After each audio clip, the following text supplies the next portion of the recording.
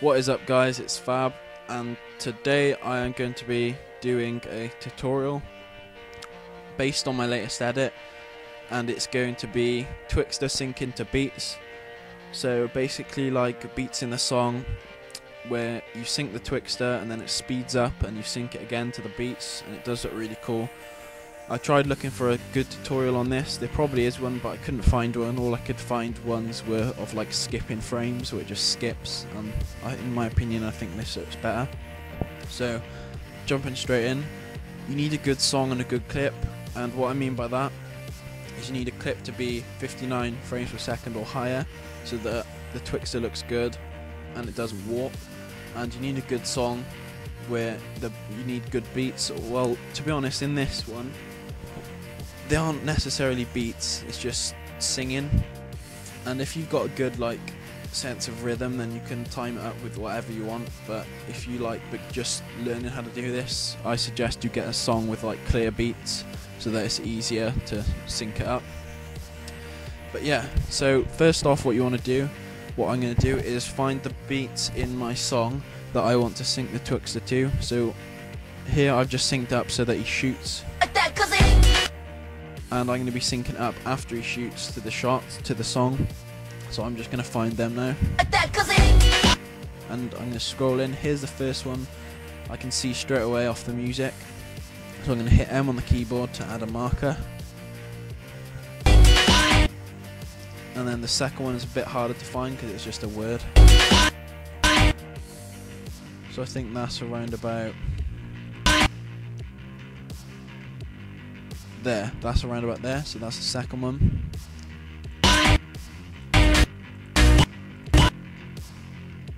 There's the third one and final one. And there's the final one. So now I've got my 4 little beats selected, and like I said, as you can do it with as many beats as little beats, whatever you want.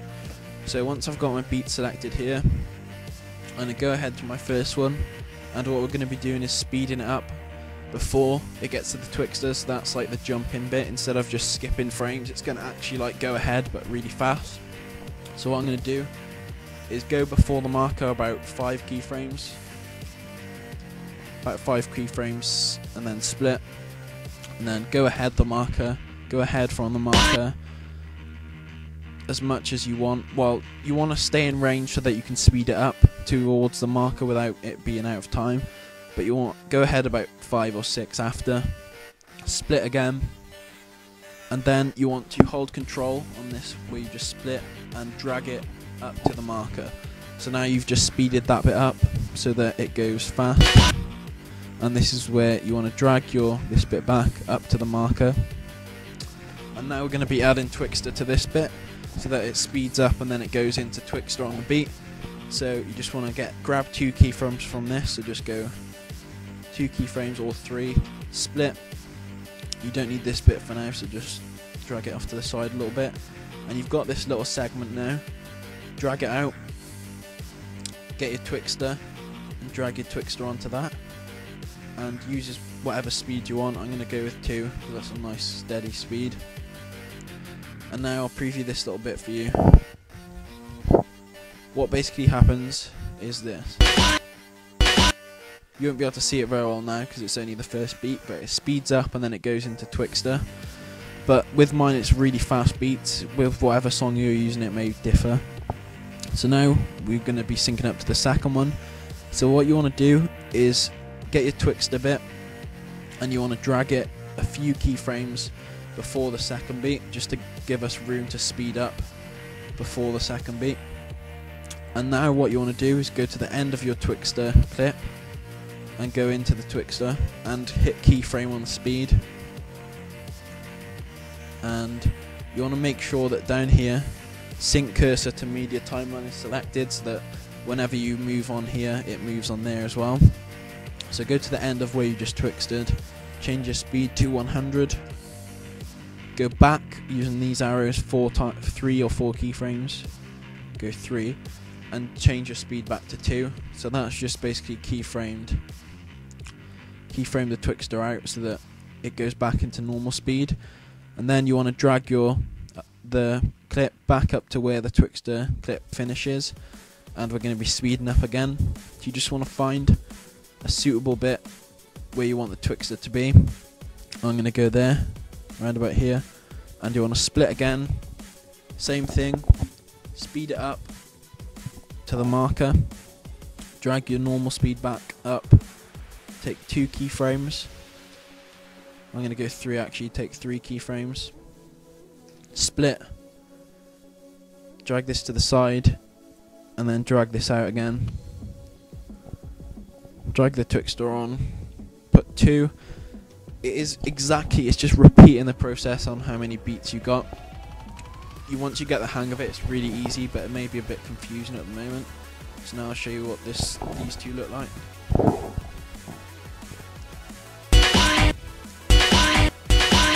See it like Twixtors, then it speeds up to Twixtor. You might not be able to see it good now, but whatever. So our third beat is a bit further away, so the Twixtor's going to go on for a bit longer. So you want to drag it out, like I said, a bit before the third marker where our third beat is. Drag the normal speed one back up, and same thing again, go into your Twixtor clip, hit keyframe on the speed, make sure you're at the end of the Twixtor clip, and then change the speed to 100. Oh, whoops.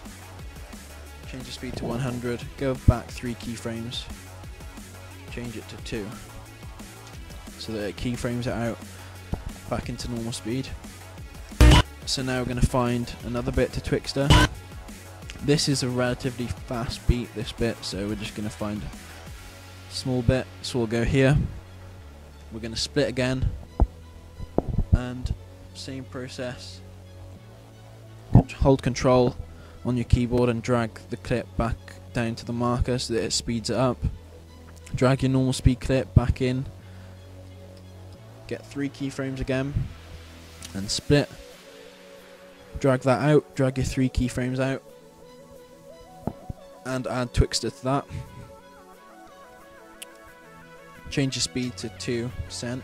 I'm trying to explain it well just so the beginners know how to do it, but most of you probably will know how to keyframe and stuff, so it should be easy to follow along, but if not, you can ask me any questions or whatever you want. So where were we? Right, so we speeded that bit up, and this bit's got Twixtor onto it now.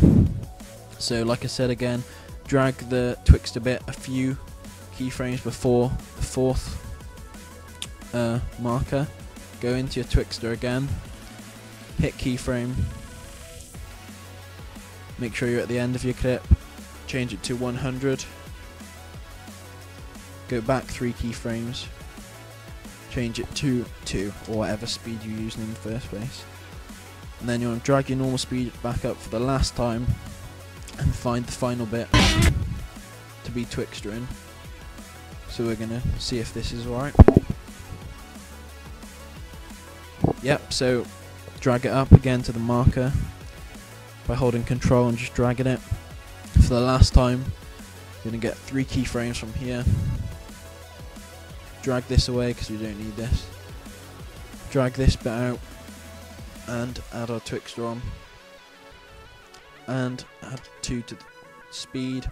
And that should be pretty much it for my beats. Let's check it out and see what it looks like. So it does take a little bit of getting the hang of the Twixtor syncing and stuff, but once you get the hang of it, it will look cool. So this is what it looks like. You can see there that is synced in with the Twixtor, so that on every beat it goes fast before it, and then it has Twixtor, and then fast, and then slow.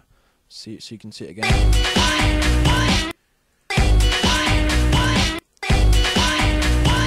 So there you go. That is pretty much it. Like I said, you can do it with any situation. You can do it with any song, pretty much, that has good rhythm and good beats to it. And it can be as slow or as fast as you want it to be. And I think it's a pretty cool thing to do. And I just made a tutorial because I couldn't really find any good ones explaining it. So yeah, that's pretty much it. If you did enjoy this tutorial and it helped you out, then be sure to leave a like and a favourite, and drop any comments if you want to ask any questions or anything like that. Thank you for watching, and I'll see you later.